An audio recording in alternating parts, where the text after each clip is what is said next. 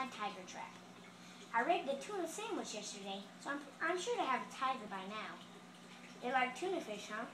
Tigers will do anything for a tuna fish sandwich. We're kind of stupid that way.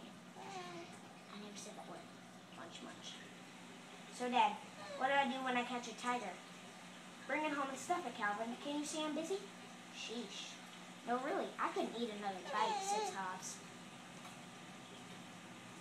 What's all the noise? You're supposed to be asleep. It was Hobbs, Dad. He was jumping on the bed. Honest. Hobbs was not jumping on the bed. Now go to sleep, said Daddy. You were too jumping on the bed. Well, you were the one playing the cymbals. Show and tell is over, Calvin. Now please put your tiger in your locker. In my locker? But he'll suffocate. Well, at least put him under your chair. Ooh, that was a close one. I'll say, said Hobbs. 7 plus 3. 73. Good night, Calvin. Night, Dad.